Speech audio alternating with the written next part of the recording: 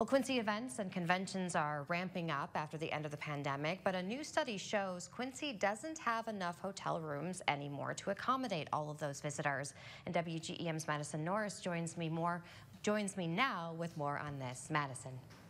Mackenzie, the city of Quincy, the Civic Center, and the Convention Bureau recently did a hotel study to, among other things, find out what kind of impact adding a new hotel would have. Quincy is down to 750 hotel rooms after a couple of hotels closed over the years. And the city is set to lose the Althoff Motel at the beginning of June.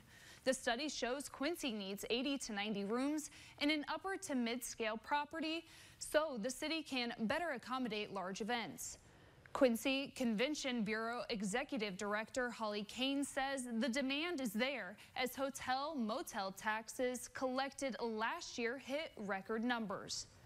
Would allow the growth, and I know people do look online when they're booking an event, and if the rates are high because of supply-demand issues, they might not come because we're not going to pay, inflated prices because the rooms aren't there. So we do think it will help us in attracting larger conventions and more leisure visitors. Kane says some summer events already have several hotels booked out, while other events the same weekend are still in search of enough empty hotel rooms. So she says the addition of a new property would only complement the other hotels rather than harm them. Madison Norris, WGEM News. All right, thank you, Madison. And the study will be presented at Quincy City Council's meeting tomorrow night. And Kane says while it is still in the early stages, she hopes after tomorrow night's City Council meeting, the city will start sharing the study with developers.